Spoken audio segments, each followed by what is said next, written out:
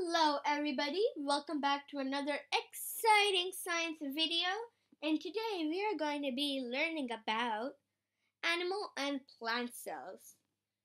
Today's learning objectives for this video are: in this video we will learn to identify similarities and differences between animal and plant cells.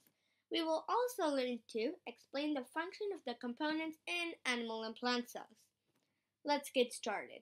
Before we get deep into this topic, we are going to be learning about what's inside an animal. Well, we all might know that animals are actually made out of animal cells, but the real question here is, what are the animal cells made of? And this goes the same with plants. So we have leaves over here. What are the leaves made of? That we all might know that they're made out of plant cells. But the real question is, what are the plant cells made of? And go ahead and pause this video and write some of your answers down.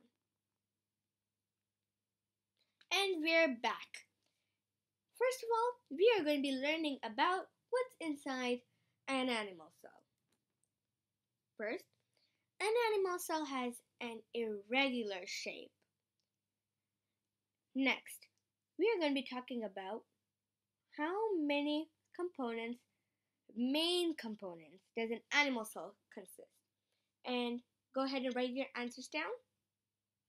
And we're back, and the answer is 4 main components, and they are the nucleus.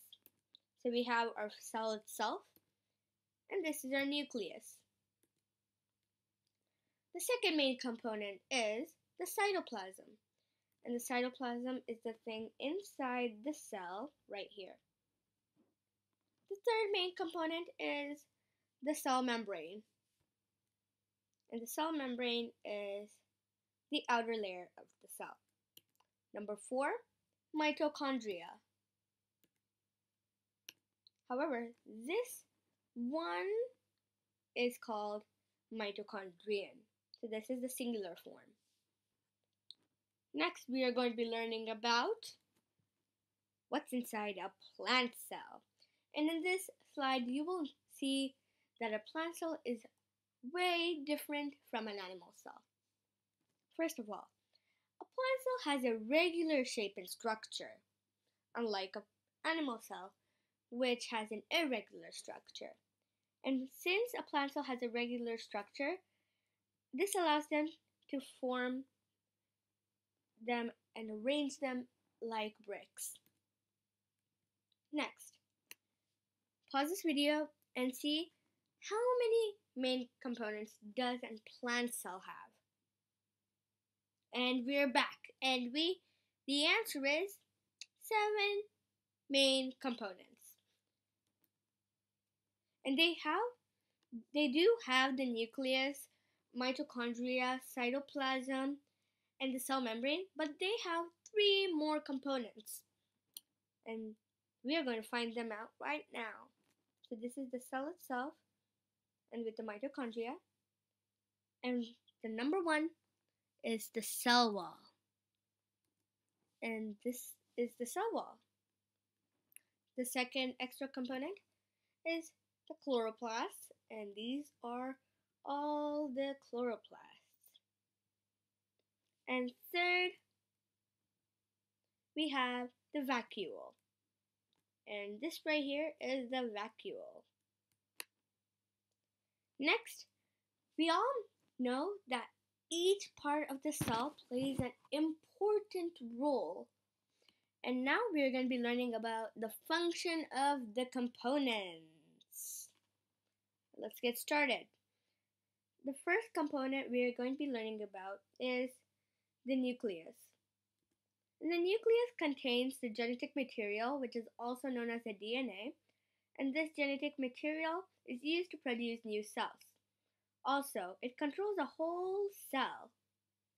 Next, we're going to be learning about the cytoplasm.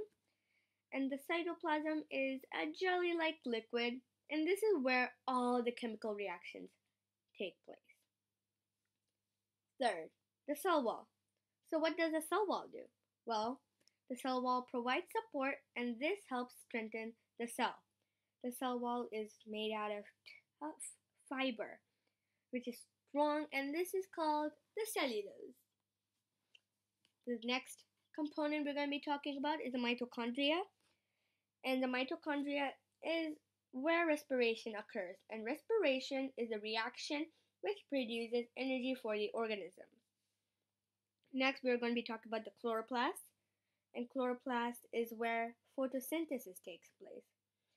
Additionally, chloroplast consists of a green substance, which is called chlorophyll. And this substance helps gain energy from the sun. Next, we're going to be talking about the vacuole.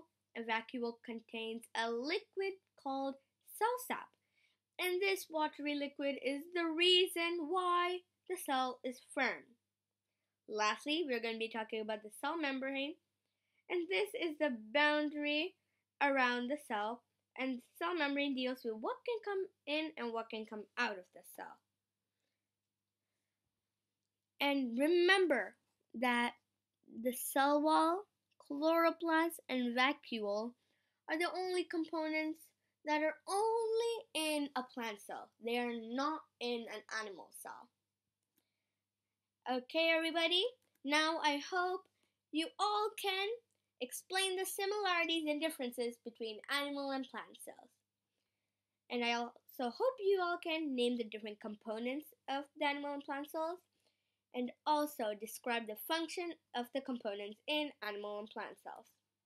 This is the bibliography, and I've been using the website or digital textbook Kerboodle, and the images are from Google Images. Thank you.